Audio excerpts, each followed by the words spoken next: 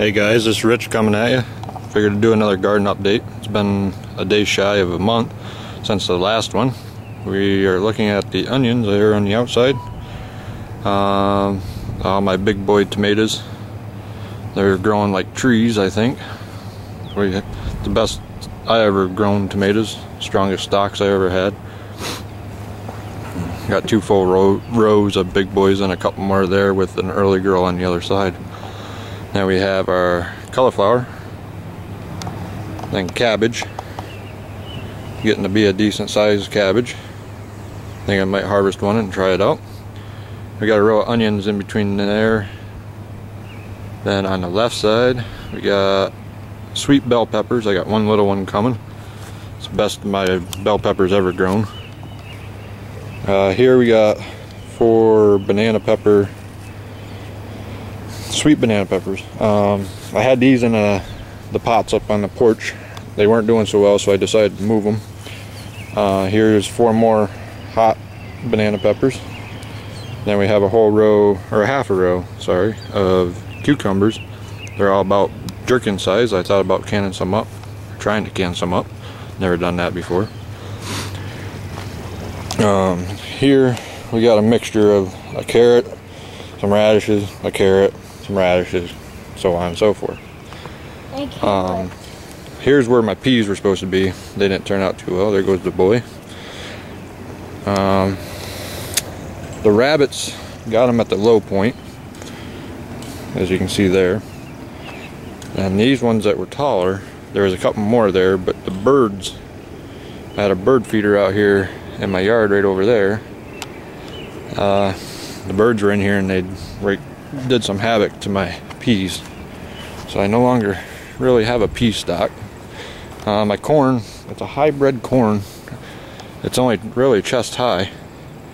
It produces some small cobs, but man, let me tell you, it's some good eating. Here's my early girls I had on the porch in the pots. I got 4 of them here. They're taken right off, got some crops on them. And my boy just picked us a nice little green one. And then I got my pumpkins. Put the fence in, hoping they would climb the fence. Needless to say, they're running the other way. Debating on putting a fence on the outside or just letting them go. Because if we get any heavy rain out here, this comes flooded with water.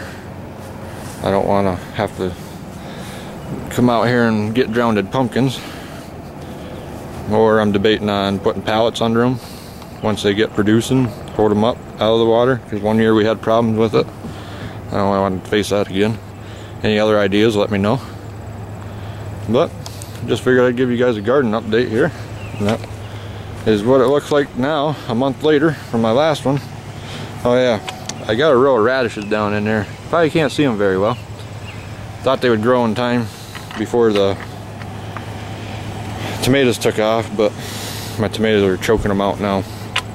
And I know before I had a comment about how unweeded my garden is. It was a little weeded this round, but I just wanted to let you guys see the tool I use. I bought this at Walmart, I do believe. It's basically a flat edge. You just scrape it along in the dirt. You don't hit it off the ground or use it like a sledgehammer. I had a cousin did that, didn't turn out too well. It's an action hoe, I guess, from Ames. Works very well. You just kind of, I'll try to do it here without making too much movement. You just get it under the dirt and scrape it along. Cuts the,